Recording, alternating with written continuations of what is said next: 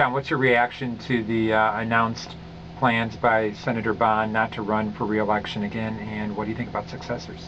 Well, I was shocked. I fully expected Kit Bond to run for re-election. I was planning to be part of his re-election team, and looking forward to it. I think he would have done very well. I just got out of the field last month with a survey that showed Kit Bond having a 58% approval rating among the Missouri electorate. So I was very surprised about the announcement today.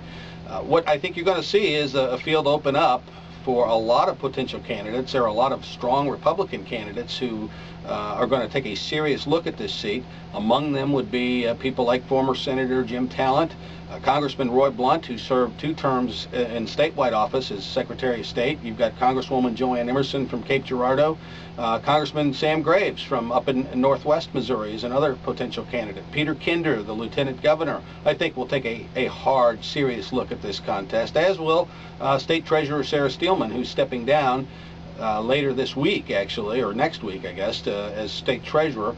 There are other people who are very prominent. Kenny Hulshoff, who just ran for governor, I think would be a candidate potentially, as would Catherine Hanaway, the U.S. Attorney, who's leaving office shortly, and is a former Speaker of the House of Representatives. And I wouldn't count out someone completely on the outside, like an Ann Wagner, who had been the chairman of the Missouri Republican Party and has been for the last 4 years the U.S. ambassador to Luxembourg.